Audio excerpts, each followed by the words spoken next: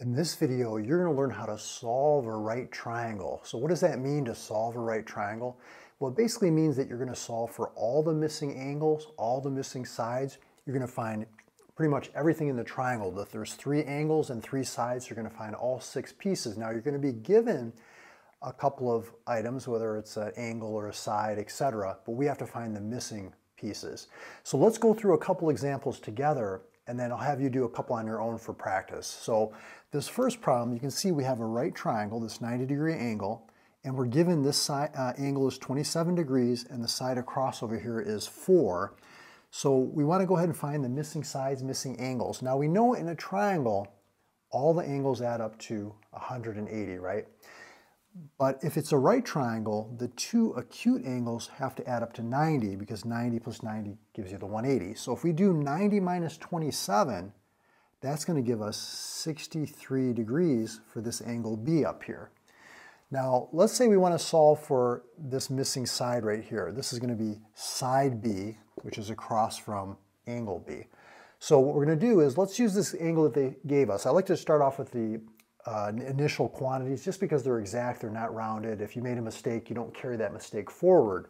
So what I do is I position myself here at the angle, 27 degrees, and I say what trig function, sine, cosine, or tangent ties together the opposite side and the adjacent side. Well, you can see opposite and adjacent, that's the tangent, TOA. So what we're going to do is we're going to say the tangent of the angle, tangent of 27 degrees, equals the ratio of the opposite divided by the adjacent. It's always that second letter divided by the third. So that's going to be 4 over b. Now there's a property in proportions where you can switch these guys on the diagonal. So you could put b here and tangent of 27 here. b over 1 is just equal to b. So we're getting 4 divided by the tangent of 27 degrees. Let's go to the calculator and see what that comes out to. If you don't like that method, you can cross multiply. You can do 1 times 4 is 4, b times tangent of 27, and then divide by tangent of 27 to get b by itself. But in this case, it looks like this is coming out to 7.85. So that's this missing side right here.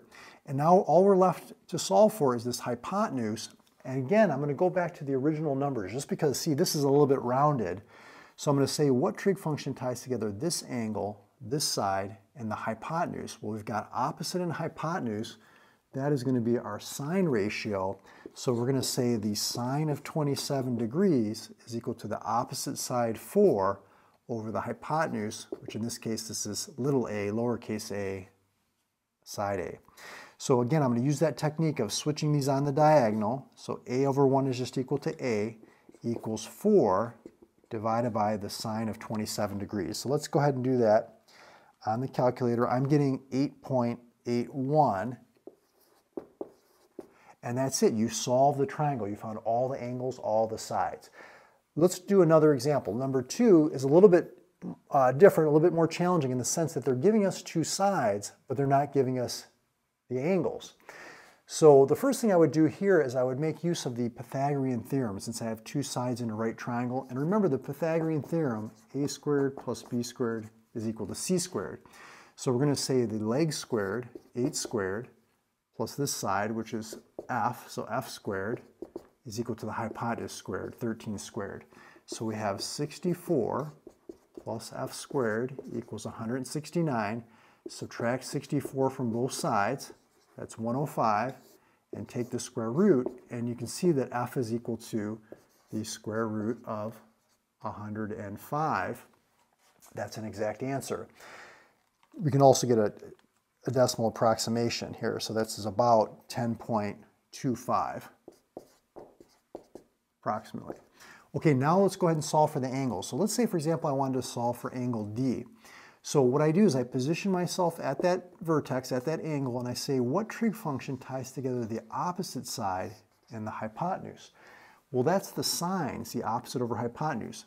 But when you're solving for the missing angle, you want to use the inverse trig function. So we'd want to do the sine inverse. So it's the sine inverse, that's what that -1 means, of the opposite side 8 over the hypotenuse 13. So let's see what that comes out to. You might have to press the second key on your calculator to get that sine inverse.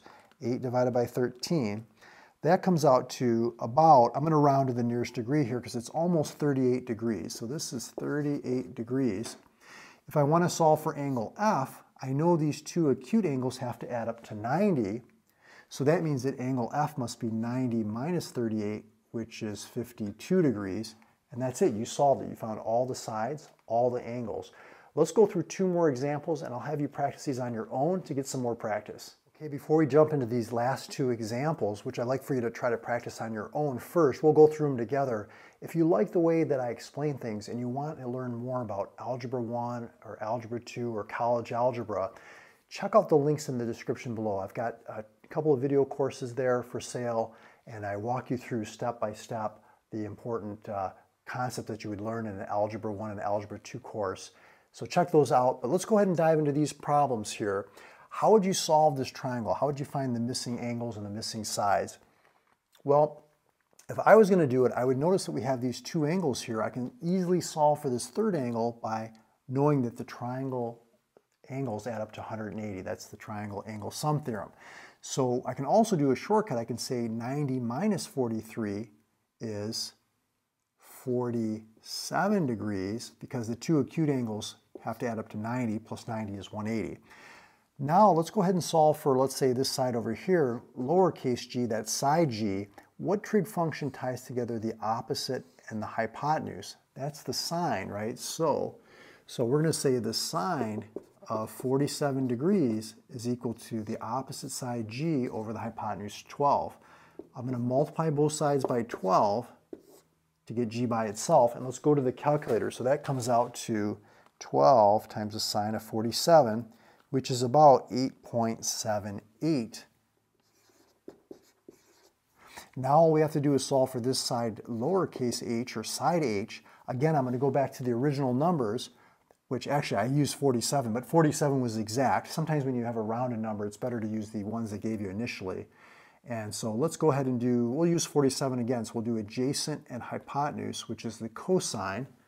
Okay, so we're going to say the cosine of 47 degrees equals adjacent h over hypotenuse 12. So again, we're just going to multiply both sides by 12 to get h by itself, and 12 times the cosine of 47 is 8.18, and you solve the triangle. You found all the angles, all the sides. For our last problem, number 4, how would you do this one? How would you find all the angles and all the sides? Well, let's take a look here. It looks like if I was going to do this, we were given two sides, which means we can find the third side using our Pythagorean theorem. So this is going to be 5 squared plus 12 squared is equal to b squared, because remember the angle and the side, they're like a pair. Capital letter is the angle, lowercase is the side, and we use the same letter. Okay, so we can have 25 plus 144. It's weird seeing b here because we always say this is equal to c squared, right? So this is 169 equals b squared. Take the square root of both sides, and you can see that b is equal to 13. So that's this missing hypotenuse here. Now let's go ahead and solve for one of the angles. Let's go ahead and solve for angle A. So if we position ourselves here at angle A, we see we have the opposite side and the adjacent side. Opposite adjacent is our tangent. But because we're solving for the missing angle, we're going to do the tangent inverse of the opposite side over the adjacent side to get the measure of angle A. So let's see what that comes out to on the calculator. Again, you might have to press your inverse key, your second key, to get that tangent inverse. And that's coming out to 67.38. So let's just write that down here. So 67.38. And then to find angle C, because these two acute angles are complementary, they add up to 90, I'm just going to do 90 minus 67.38, which gives us 22.62 degrees, and you solve the triangle. So great job if you're able to get those two problems. If you want to learn more about trigonometry, the measurements in triangles, I've got an introduction to trigonometry video here on YouTube. I'll put the link right there. Go ahead and click on that video, follow me over there, and we'll get some more practice working with right triangle trigonometry. I'll see you there.